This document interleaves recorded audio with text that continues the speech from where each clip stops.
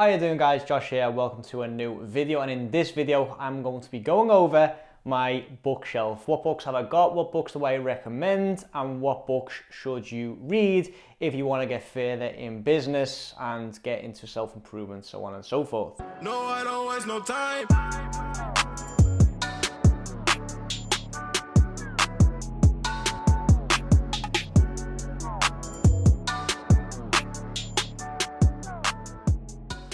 Okay, so as you can see behind me, I have my bookshelf with all the books that I've accumulated over the years. I've always been quite big into reading, even before I got into sort of self-improvement, business, entrepreneurship, etc.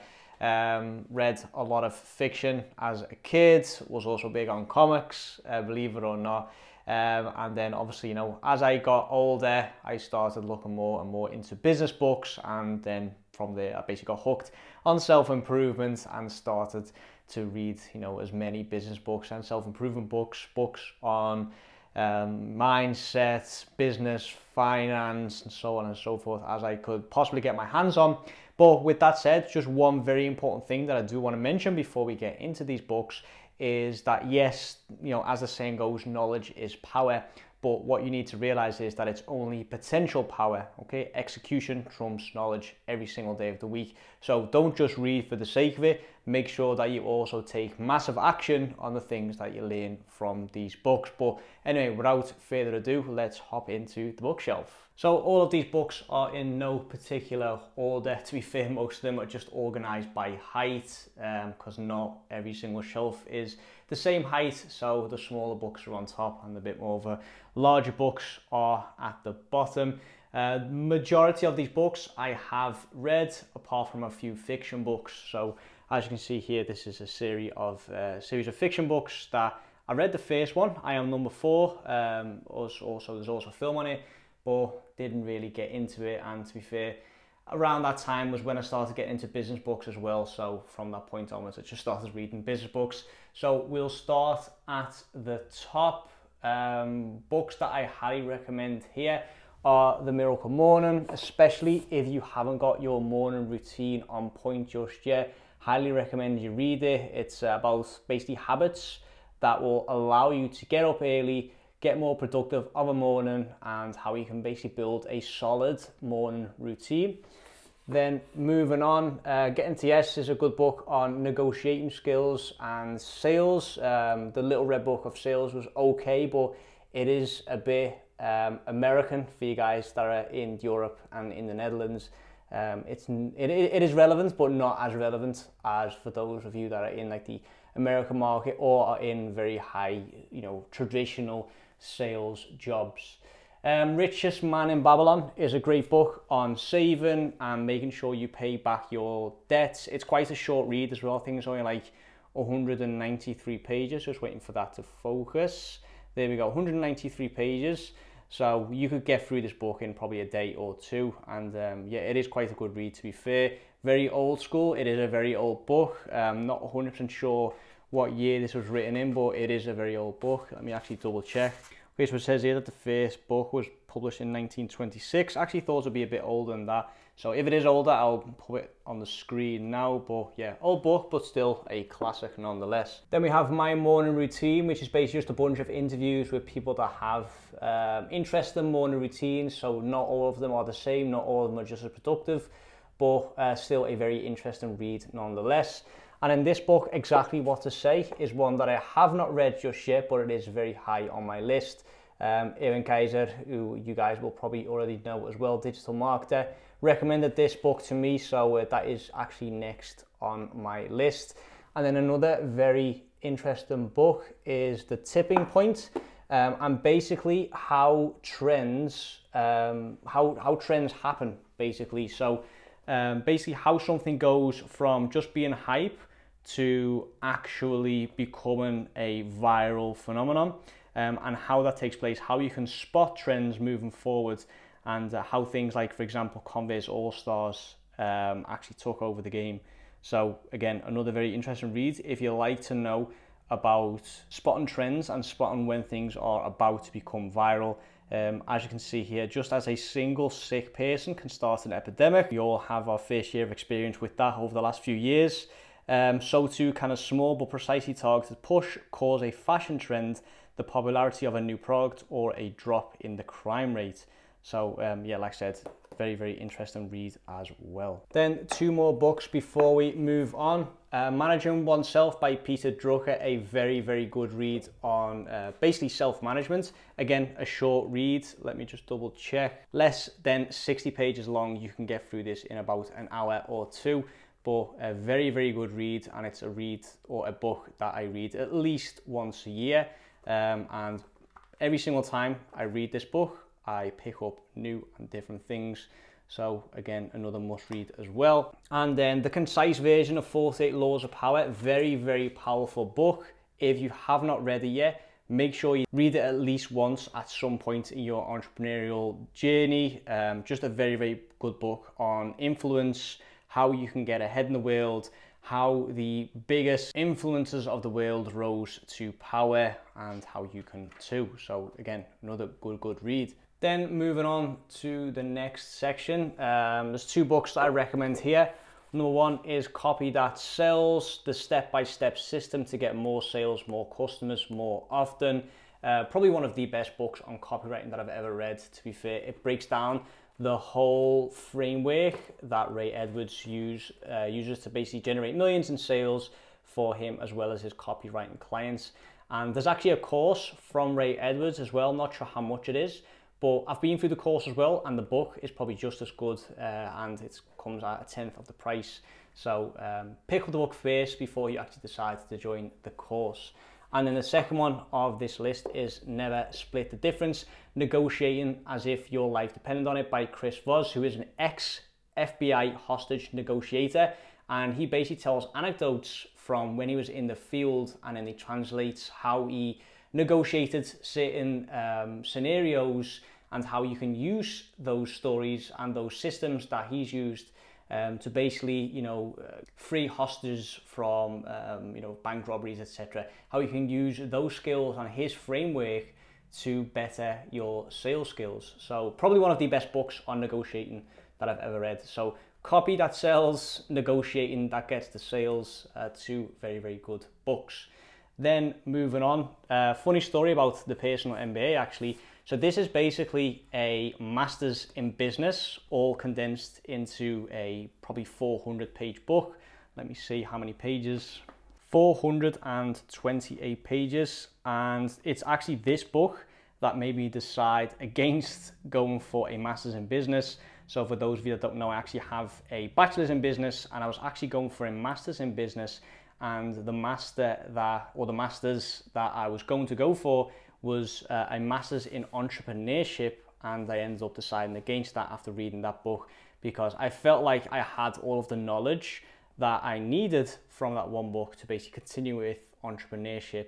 And I obviously, with me wanting to go into business and become self-employed, I didn't really need that master's degree. I just wanted the information, and that book basically gave me the information I needed. So after reading that book, I actually decided against that and to pursue entrepreneurship and business full-time. Shoe Dog is a very, very good read on, it's literally the Nike story. So how Nike came about, how it got started, and so on and so forth. A very, very good read, very interesting as well to see how Phil Knight basically winged it for a lot of the earlier years of Nike, and basically learned from his mistakes, tried out new things, risked a lot. We took a lot of risks, went all in, and obviously, the rest is history. So a very, very good book. Sapiens, good book as well, if you like the history of humankind. The Everything Store, good book on basically the story of Amazon. Power of Habit, very good book. To be fair, can probably be summarized in 1 or 2 sentences. They basically say you've got a cornerstone habit, and that is basically what all of your other habits are built on. So for example, if you get up early, and then because you got up early, you have time to make yourself a cup of coffee, write down your goals, and so on and so forth. If you don't get up early, then obviously all the other habits don't really take place. So find those cornerstone habits for yourself and build the other habits in a sequence as a result of that. Then moving on to the third section, obviously .com secrets and expert secrets are 2 must reads if you are into online business and online entrepreneurship. Dot-com Secrets is basically about funnels, how you can build funnels yourself, you know, the different types of funnels that exist, and so on and so forth. And then Expert Secrets is basically about building a personal brand and building a tribe, people that follow you and buy your products, etc. How you can really build that for yourself. So 2 highly recommended books. And then probably my own Bible, The 4-Hour Work Week, Escape the 9 to 5, Live Anywhere and Join the New Rich, a book by Tim Ferriss. I read this probably at least twice a year, and I have done now for about 4 or 5 years.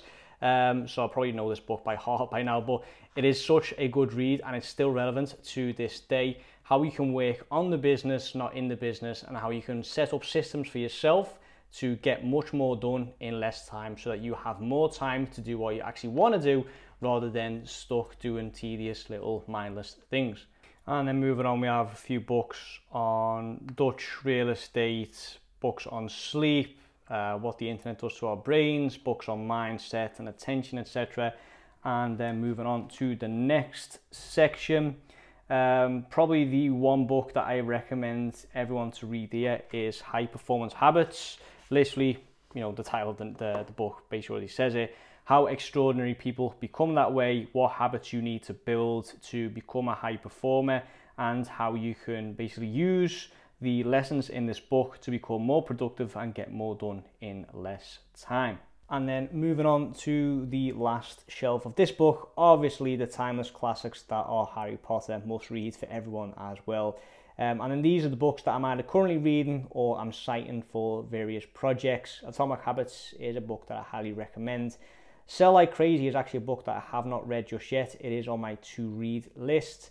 And then books that I'm currently reading, Bitcoin Billionaires and Permanent Record. Then moving on, we've got a few books, autobiographies from footballers, etc. Some Dutch, some English. And then we have The Mountain Is You, Transforming Self-Sabotage into Self-Mastery. Have not read it yet, was recommended to me by a couple of people, so that is also on the list.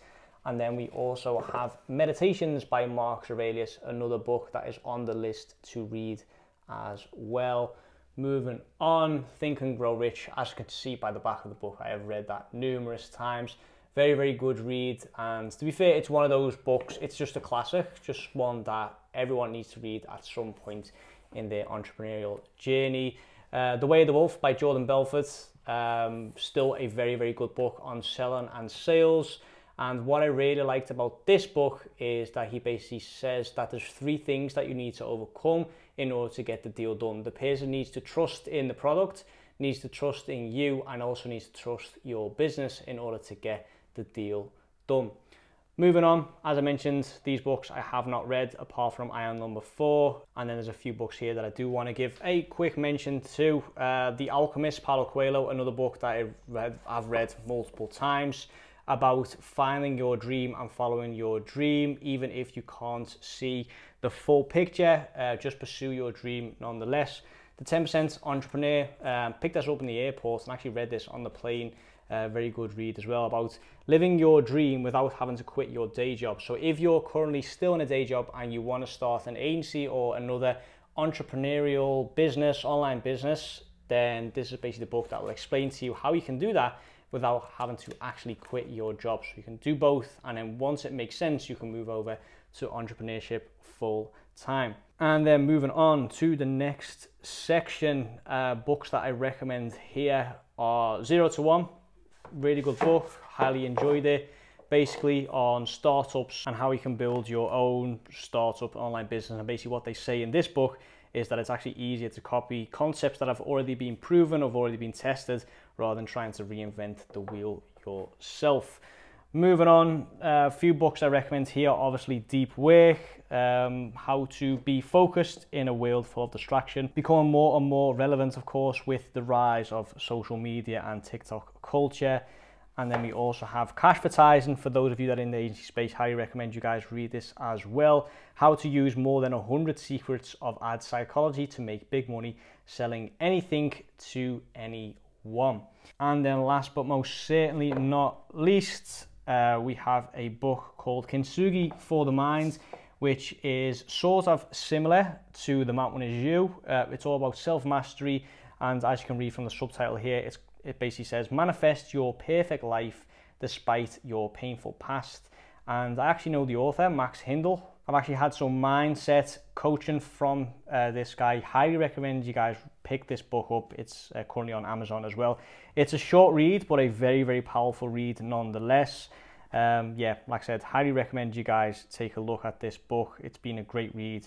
It's taught me a lot about how you perceive the world as it is, how you can become more positive, and because of that, get a lot more energy and be a lot more productive, less anxious, and less stressed out in your day to day. So in a nutshell, that is basically the whole list of books that I've physically got. Of course, I've got a lot of books on my iPad, etc. as well. But I do like to have the physical copy more often than not. I'll buy the book on my iPad, get the book on my iPad, and then if I actually like it and I think, okay, I'm going to continue on with this read, I'll get the physical book as well and just alternate between the two. Also very big on audiobooks. There's probably a lot of books that I've already listened to or I've read but aren't actually on this list. But anyway, if you enjoyed this, let me know in the comments down below if you want to know or see more videos like this, less sort of informative in terms of the agency and more just about business in general. How I do my day to day. If you guys want to see an office tour, anything like that, just let me know in the comments down below. If you have a good read for me, then again, also leave that in the comments down below. Always very interested in hearing what kind of books you guys recommend and what books I need to pick up next. But for now, I'm going to wrap up this video here. Like, share, comment, subscribe, and I'll see you all in the next video.